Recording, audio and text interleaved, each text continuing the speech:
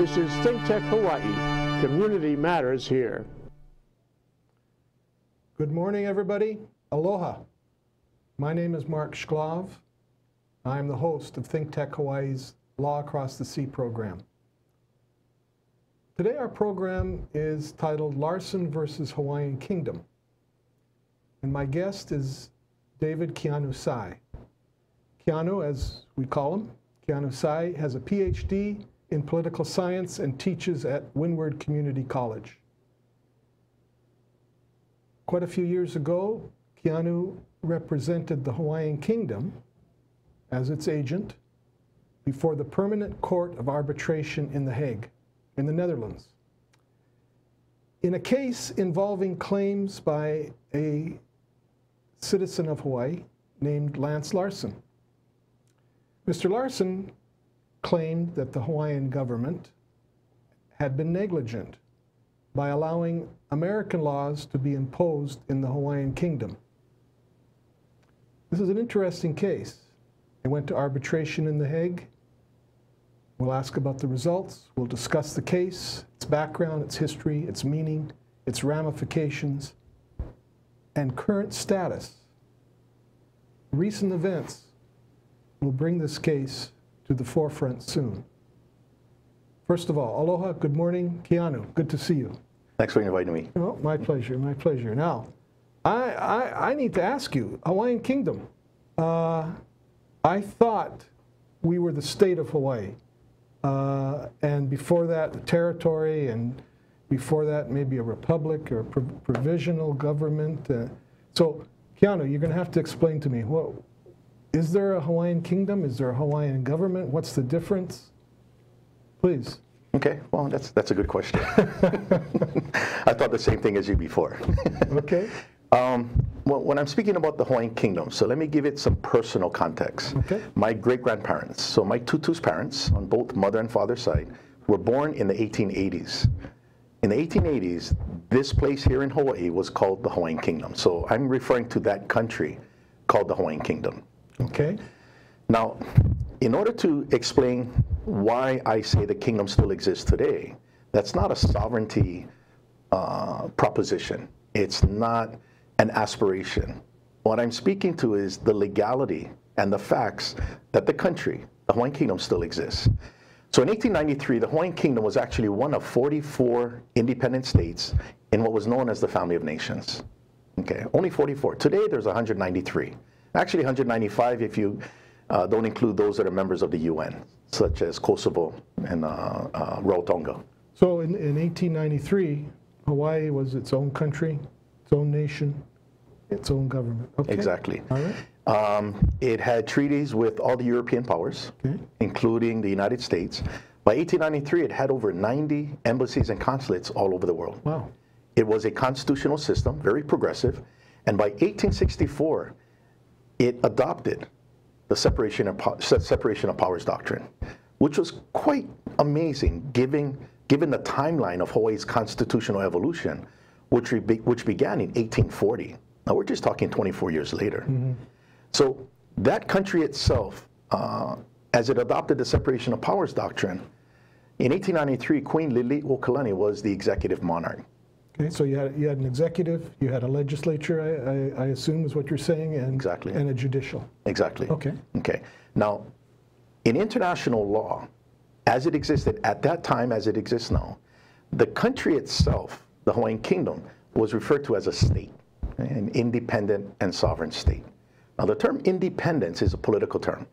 It means the laws that exist over Hawaii is exclusively only administered over Hawaiian territory, independent of other laws that may be administered over other territories, such as the United States, Mexico, and so forth. So when anybody comes into the Hawaiian Kingdom, they are subject to Hawaiian Kingdom law. Okay. Okay. Now, let me compare that to Japan at the same time. Japan did not have independence. Its independence was not recognized, nor did China. These were non-European powers. They were states, but they weren't independent. They were the subject of unequal treaties. So like in Japan, if an American citizen gets into trouble in Japan, let's say in 1880, he could only be prosecuted under American law through the American consulate, called consular jurisdiction. The same applied in China as well. Siam, Okay. Persia, Ottoman Turks. Did you know the Hawaiian Kingdom had an unequal treaty with Japan that if any Hawaiian subject got into trouble in Japan, let's say in 1880, he could only be prosecuted under Hawaiian Kingdom law by the Hawaiian consulate through consular jurisdiction. No, I didn't know that. So they were clearly a member of the family of nations. Okay, they bought into that regime too. Yeah. Okay. Yeah. All right. Actually, it was the Hawaiian Kingdom that was the first to recognize Japan's full independence. Queen Liliuokalani, January 18th, 1893, where the Hawaiian Kingdom rescinded consular jurisdiction, thereby subjecting Hawaiian subjects to the full scope and application of Japanese law. Okay, interesting. So that kind of gives you a sense of what the Hawaiian Kingdom was at that time, where my great-grandparents lived in. Okay. Yeah, so that was a system. Now, international law separates the government, which is the physical apparatus that exercises the sovereignty of the state. So the Hawaiian Kingdom in international law is the state. The government is its physical apparatus that exercises that authority. Okay. Why that is so important is international law recognizes that the state would still exist if its government was militarily overthrown. All right. So That's you important. can't erase the state just because somebody comes in, takes over the physical bodies, the physical government. Exactly. Okay. Now, a contemporary example today would be Iraq in 2003. The Iraqi government was overthrown through shock and awe. You know, everybody saw it on CNN. But the overthrow of the Iraqi government did not equate to the overthrow of Iraq as a state. International law still recognized Iraq's existence because Iraq is the subject of international law, whereas the government is a subject of its domestic law, whether it's constitutional, absolute, combination, or whatever you have, might be the case. Okay. So so how would you change? How do you get rid of the state? You have to merge, right? So within international law, there are two types of states: original states, successor states. Okay. Now, a successor state is one that separates itself from another state. So that would be the American Revolution. They're British colonies, but in 1783, King George III, through the Treaty of Paris, recognized the 13 former colonies as 13 independent states in a confederation, a loose union of independent states. So that's called secession, and that is where the United States became the successor state of Great Britain. Okay. So why do you say the Hawaiian Kingdom still exists today? Why do you say it's still a state? What was done in 1893 was the overthrow of the Hawaiian government, illegal, as concluded by President Grover Cleveland. You mean when in his those investigation. Marines came off the boat? January 16th, Marines landed, assisted in the overthrow of the Hawaiian government, which President Cleveland investigated through James Blount, who was the special commissioner to investigate, and concluded that, his words specifically, by an act of war, the government of a friendly and confiding people has been overthrown. Now, from an international law standpoint, once a head of state makes the statement by an act of war, he just triggered state of war. Okay. So in international relations, you have both state of war, state of peace. The purpose, the goal is to stay in a state of peace, but you could go into a state of war through an act of war, and that's when humanitarian law is activated. In order to transform that situation back to a state of peace, you need a treaty of peace. And we have no treaty. We have no treaty of peace. And the state has not become a successor state. Right. And so you're saying there has been no change to the state. Right. I see. Okay. So, all right. I understand that proposition. Now, how about Larsen? What is Larsen versus the Kingdom of Hawaii? What is that about? So, given this background, okay, this context of the state still existing, no government, state of war, right?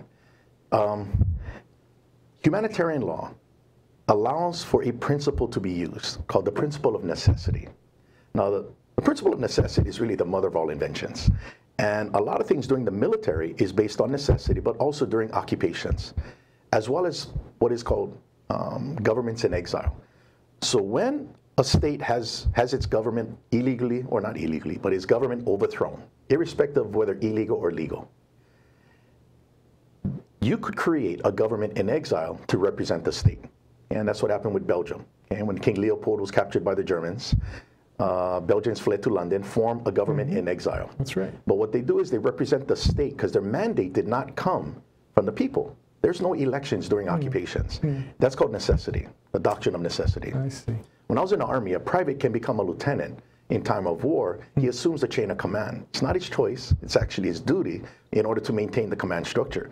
But he's just an acting lieutenant until a properly commissioned officer comes and he gets relieved, goes back down being a private. Okay. That same principle applies at the international level. All right.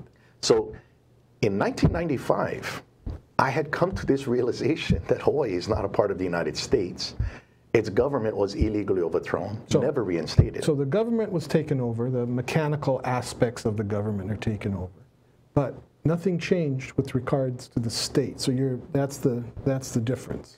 And that's the cornerstone I see. of everything. So the key is, where did the state go, not where is the government? Okay. You know, so if that state still exists, which I found that it did in 1995, we took steps to reinstate the government as it stood in 1893, similar to a government in exile, but we did it instead a government in situ, which is within the territory. Okay. Okay. So that's what we did. All right. Yeah. Now, And when you say we, who are we talking about? there are certain individuals that were part of this. I purposely not share exactly who they are because it can get a bit contentious. You might say from my experience, people don't take this information quite well, but I can take the attacks. You're involved. You might say I run point, just like a military, I run point. Okay. But I can assure you there's more people involved in that just Okay. me. All right. So Larsen has a claim based upon the fact that the state still exists, the government apparatus does not of the kingdom. Is that right? Or explain. Okay, so let me back up as to how did Larsen come to make this claim. Okay. Because Lance Larsen is just a regular person who's an electrician who lives on the island of Hawaii. He's not an academic. He's not a lawyer. He's just a person who he's a good man. But how did he get to that point? So the government that was formed, which is called the Provisional Government of the Hawaiian Kingdom, the acting government by necessity, it operates on three aspects of its mandate. Because it's not representing the people, but rather representing the state through its legal system by necessity. Its first purpose is to expose the occupation. Second purpose is to ensure compliance to humanitarian law, which is the law of occupation. And then third, to finally provide for an effective transition to a permanent government when the occupation ends. And that's pretty much what governments in exile do. It's just we're here in the country. I was on the Big Island back, I would say 1997, and I gave a presentation about Hawaii being occupied and that people need to follow the laws. In particular, Section 6 of the Hawaiian Civil Code, as it stood in 1893, specifically states that the laws are obligatory upon all persons, whether subjects of this kingdom or citizens or subjects of any foreign state while within the limits of this kingdom. Lance Larsen heard this, understood the presentation, and he decided to test it. So you're saying even though the state doesn't exist, the laws of the state remain in force? No, the state exists and the laws exist, but the government may have been overthrown, and we're just the acting government exposing it. All right, got it. Yeah. So the legal system is basically what is independent within this state called the Hawaiian Kingdom. So it's Hawaiian Kingdom law. It's the civil code, the criminal code, the constitutional law, common law. Those are the laws that I'm speaking to, which is the legal order of the Hawaiian state. Okay, so the state exists, right? State remains, its laws remain in effect, right. Okay? The government apparatus is gone. Right. Okay, I'm beginning to get there, right. Beginning to understand. But we're going to have to take a break right now. And then when we come back, you're going to have to go into the Larsen claim. Okay? Not a problem. All right, so we'll be back in a minute. All right. Good. This is ThinkTech Hawaii, raising public awareness. We have this crazy thing going on today. I was just walking by, and all these DJs and producers are set up all around the city. I just walked by and I said, "What's happening, guys?" And they told me they were making music. Is the way you walk, is the way you talk. Oh, the had no musical talent, and then sat down and kind of played some really nice sounds. I like this music.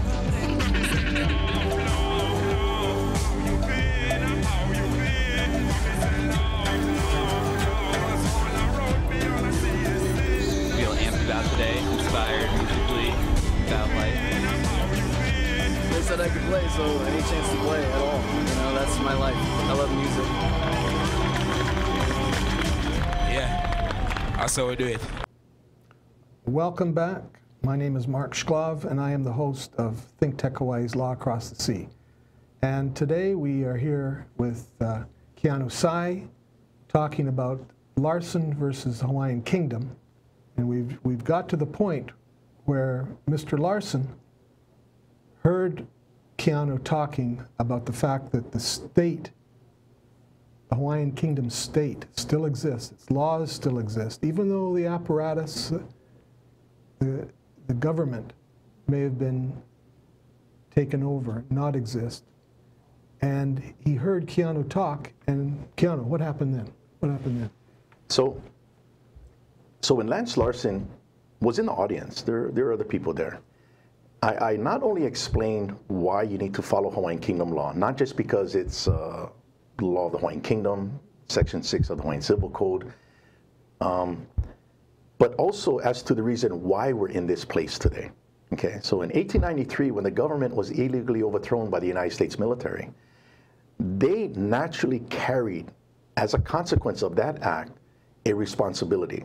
And their responsibility, which was customary international law at that time, which was later codified in the Hague Convention, was the occupier, the one who overthrew the government, was mandated to administer the laws of the occupied state.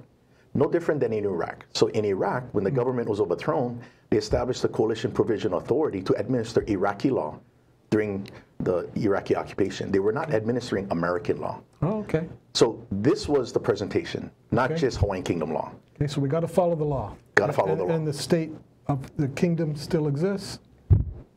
Got to follow that law. And okay. I knew the problem of following the law, but my job, being a member of the acting government, was to expose and to present that law. Okay, so what was Mr. Larsen's? So Mr. Larsen, upon his own self, took it upon himself to look into the law.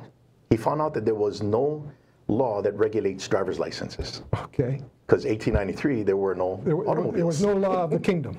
No law of the kingdom. Okay. There are American laws, but American laws remain in America. Okay. Okay. Right. So he decided to test this out, and he went to his truck. He lives on the east side of Hawaii Island, and he took off his license plate.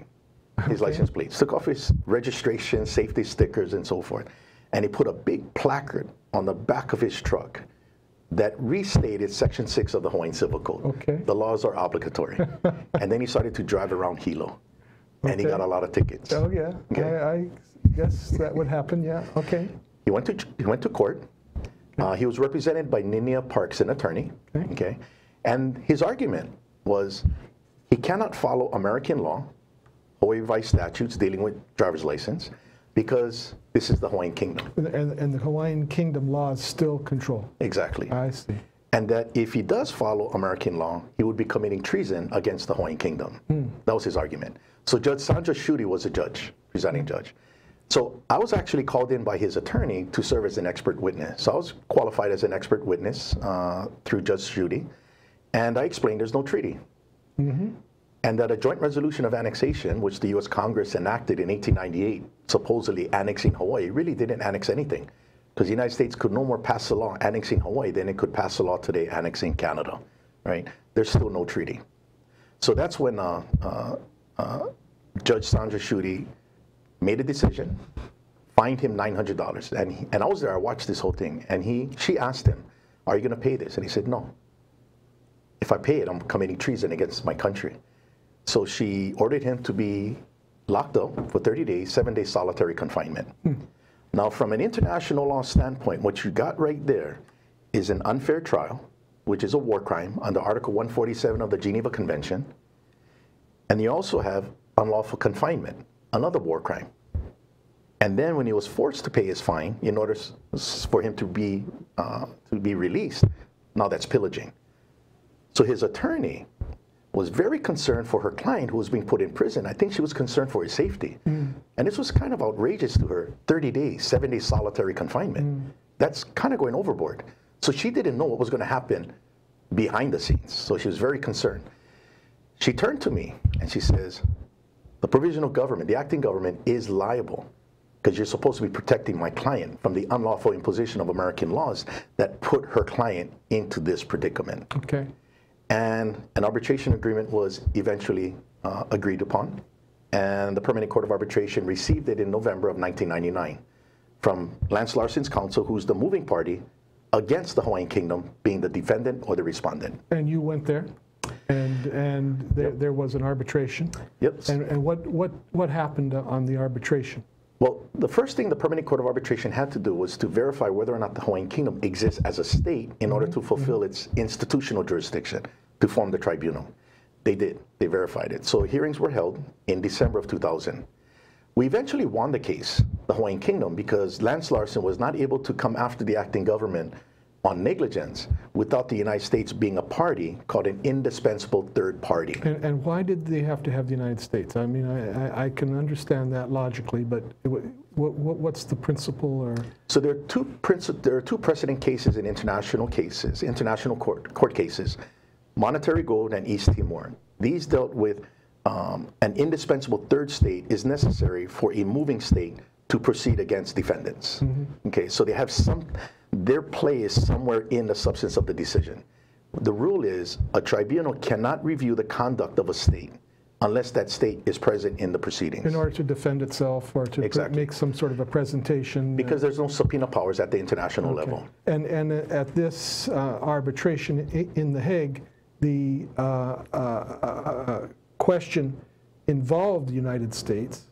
And was the United States invited to be a participant? And yes. What happened? Yes. Actually, before the tribunal was formed, I was contacted by the Secretary General of the Permanent Court of Arbitration, Secretary General Van den Hout. He's a Dutch national.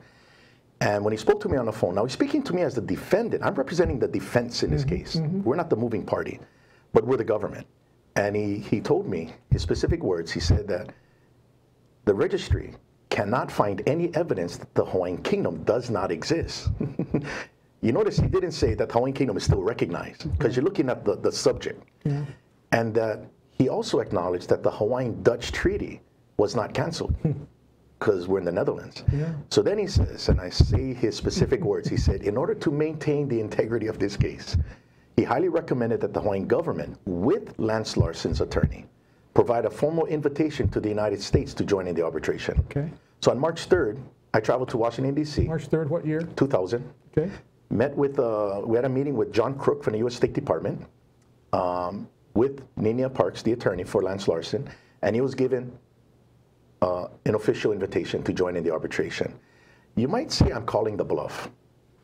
If you can prove that the Hawaiian Kingdom doesn't exist, step into an international tribunal, we'll renegotiate an arbitration agreement for you to prove that. He began to quickly watch his P's and Q's, because I told him that our conversation would be reduced to writing and sent to the court for the record. That very next week, I get a call from the Deputy Secretary General, Phyllis Hamilton, who's an American. She tells me that the American Embassy in The Hague notified the court that they're not accepting the invitation to join in the arbitration, but they asked permission from the Hawaiian government and Lance Larsen to have access to all records, pleadings, and transcripts. Well, that's pretty interesting. That's called explicit recognition of the Hawaiian government, its existence. But it's also not denying the existence of the Hawaiian Kingdom as a state. If Hawaii was the 50th state, they would have proved it, but it's an American law that took Hawaii to begin with, which didn't affect Hawaii under international law. So they didn't choose to challenge the fact that the state of Hawaii still exists. Or I'm sorry, that the state of the kingdom still exists. Exactly, because there's no evidence that it was extinguished. Okay. So that's when, that very next month in April, was when the tribunal was formed. And that eventually led to the hearings in December after pleadings were submitted before the oral hearings. Okay. In the few minutes we have left, I'd like you to tell me what happened at that arbitration and what's happening now. So the tribunal stated that because of the indispensable third party rule, they cannot rule on whether or not Lance Larsen's rights were violated during his trial. Right.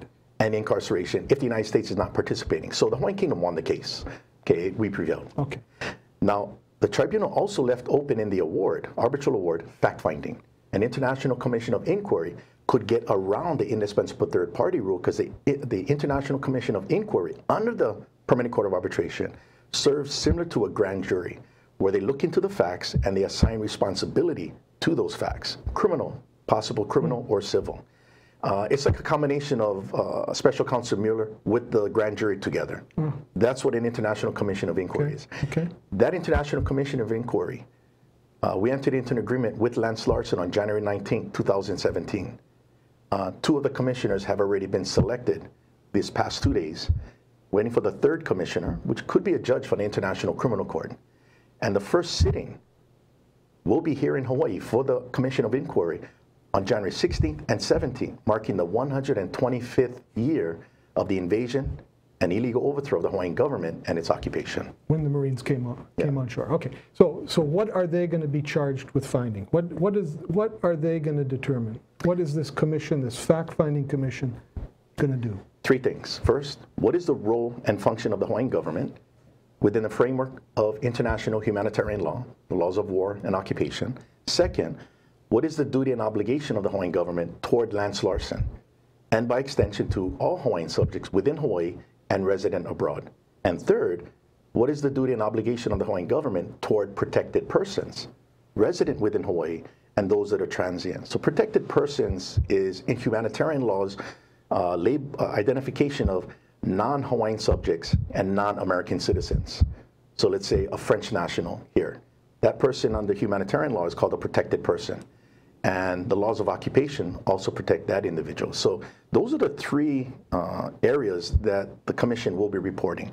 But they will have to look at who's responsible for the unlawful imposition of American law here, and then look at what is our role. Because within an occupied state, you have a duality of legal systems, the occupied and the occupier. We're in this position because the occupier did not conform and comply with international humanitarian law. Okay, so the United States is still not a party to this. Yep, because it's like a grand jury. Okay. They're just looking at the facts, assign responsibility, but it'll be up to, if they issue what could be called indictments, it will be up to other governments throughout the world to prosecute for war crimes under what is called universal jurisdiction, or the International Criminal Court, or whoever the commission feels or recommends that can handle this type of situation. Our goal here is not to exacerbate the problem. Our goal here is to address the problem, have a procedure that is set and recognized, and move toward compliance. We need to ensure that international law is complied with. That's the goal. We are now dealing with the fact that it hasn't been complied with for over 125 years, well, coming up to 125 years. So it's a hard pill to swallow, but I can assure you it's real. And people just need to be educated on this, and we're here to fix the problem. And we're coming up in January to a hearing or a fact-finding commission, and so we're going to hear more about this in the future. Absolutely. Keanu, I want to thank you very much for being here today and telling us about this very interesting case and what is going to happen in the future. Thank you. Thank you. Aloha.